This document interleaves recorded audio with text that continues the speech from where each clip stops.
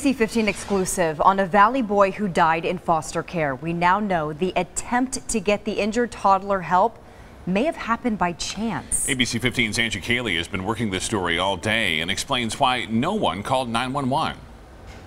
They called him Sam Bam. The precocious 3-year-old loved his siblings, but tonight his death while in a foster home is under investigation. Especially leaving him in the hands of CPS and everything, and hoping your child to be safe. It's unclear what caused the injuries that killed Samuel Brummett Jr., but what is clear is that he may not have been taken to the hospital if paramedics weren't already in his Whitman neighborhood.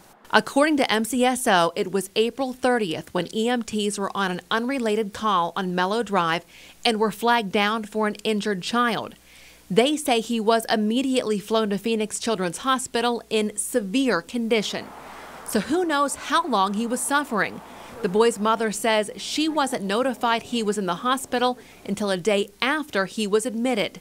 He didn't live with her because he was taken away in April after allegations of neglect. They were family friends, and I felt that they would be safe there, because as a mother, I would have never left my children if I never felt safe for my children to be there. Samuel died on May 2nd. The state keeps an online list of child fatalities and near fatalities from abuse or neglect.